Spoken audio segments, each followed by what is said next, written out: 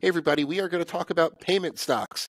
We're going to talk about Mastercard, we're going to talk about American Express, and we might even throw Capital One and Discover in there. These stocks trade at very different valuations, and we want to kind of dive into why. Before we do, please take a minute and check out fool.com/Frankel, the link you see on your screen. Get the top 10 stocks to buy from our sponsor, The Motley Fool. The best way to support this work we're doing on YouTube, again, fool.com/Frankel.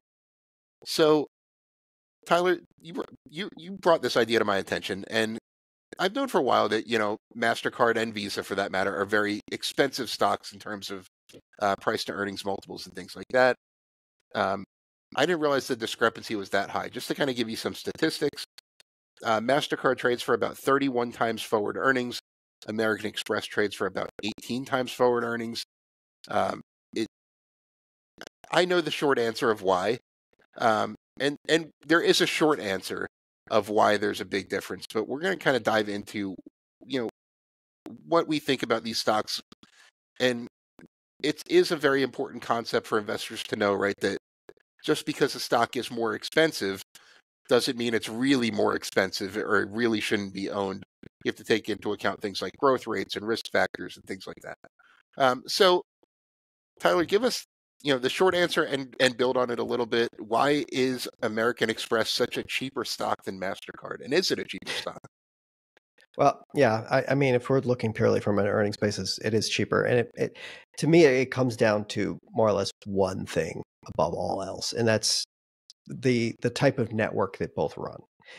Visa and Mastercard, I guess we can focus on Mastercard here more specifically, but they run what is called an open-ended network. So basically, if you're making a swipe at a merchant or whatever, you're using a Mastercard or a Visa open-ended network to actually facilitate the transfer of money. Visa or Mastercard get they get swipe fees on it, and that's more or less what it is. They don't have a lot of what you would call credit risk or anything like that, because they're not associated with the bank that actually issued the card. Typically, if you have a Visa or a Mastercard, you've got it from somebody else, whether it be, I think the largest credit card issuer is JP Morgan Chase right now. Maybe you know that way more than I do, but I'm pretty sure it's JP Morgan Chase. Or you get, your branded card from your store or hotel or whatever like that.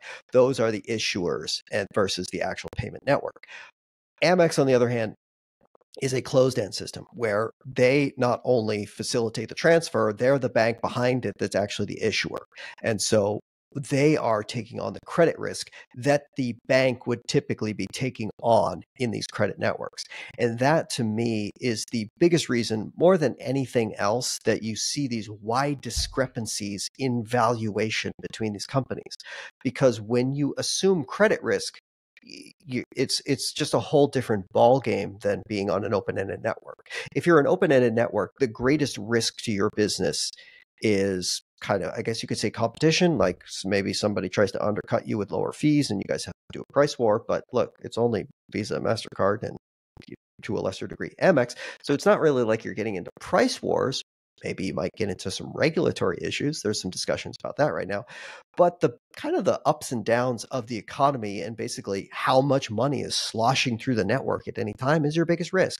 So if you see a decline in actual transfer volumes, that's where you're actually going to see your declines. But that's just pretty volatile. There's not like a lot of catastrophic loss involved in that. It's pretty flexible. You're not trying to scale down to anything.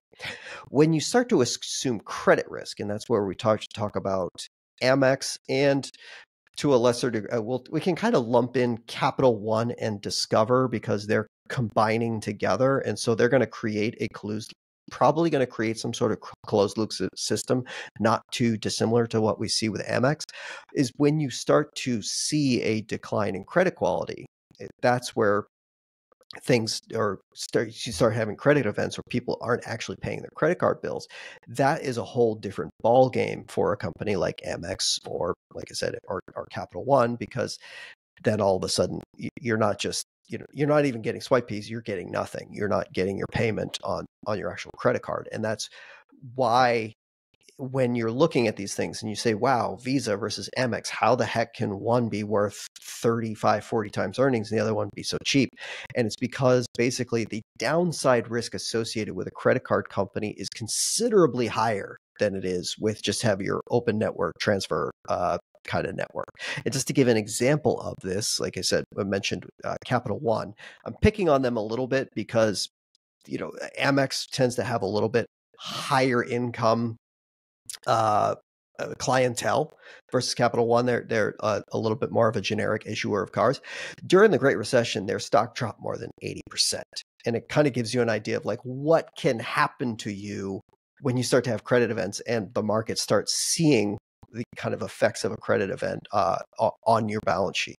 And so when you're going to an Amex or other closed loop systems, you're assuming that credit risk as the investor, and therefore you need more downside protection. And really the only way you can get downside protection is buying it at a much cheaper valuation, because look, if I'm going to lose money, I don't want to have to spend 50 times earnings and not really get a good return on the upside.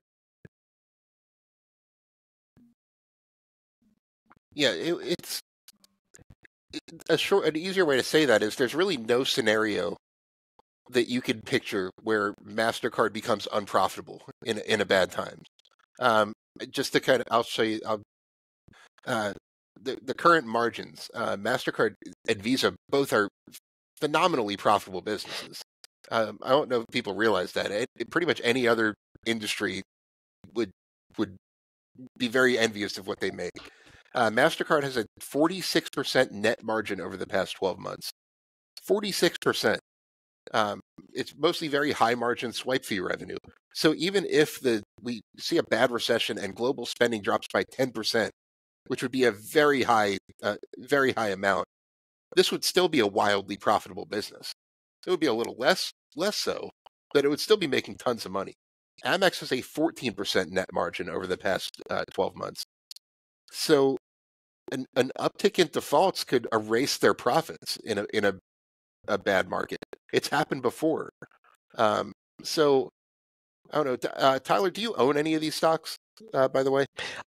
I owned Visa for a really, really long time, but then it started trading for 50 times cash flow. And I was like, I think I'm pretty good here. I think I can find something else. Yeah, that's kind of my question. Yes, I get everything you said was spot on. Mastercard has a much lower risk profile than Amex, especially if a deep recession comes or something like that. It has no credit risk. Its revenue is just a percentage of how much people spend, which people still need to spend money if times get tough. They might spend a little less, but they still need to spend money.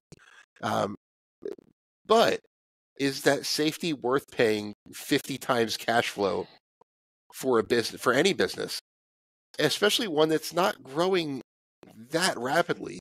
Mastercard and Visa, they're both growing at, the revenue stream should keep up with inflation and a little more over time. Not too much, but the 3-year revenue growth rate for these companies, Amex is actually higher. Amex has grown revenue at a 21% annualized rate over the past 3 years. Mastercard's has been 18%. Granted, a lot, and that both of those are a little bit inflated. Both of them are coming out of the pandemic years when spending was really kind of depressed. But for 18% 3-year revenue growth in a very high growth period, like I said, coming back from the pandemic, is not enough to really get me to want to pay 40 to 50 times free cash flow for a business. So I'm with you on that. We're both too much value investors to see that and think it's a great idea. But hey, there have been a lot of times when we could have invested in Visa or Mastercard at an elevated valuation and would have made a lot of money. So I think the best way to explain my relationship with companies like a Visa or Mastercard, they're the reason you keep cash around, and you keep companies like that in a box behind your desk that says, in case of recession or in case of market panic, break glass. These are the kind of companies that when market panics come, they are going to be priced at more reasonable valuations. And when they are available, that's the time to strike.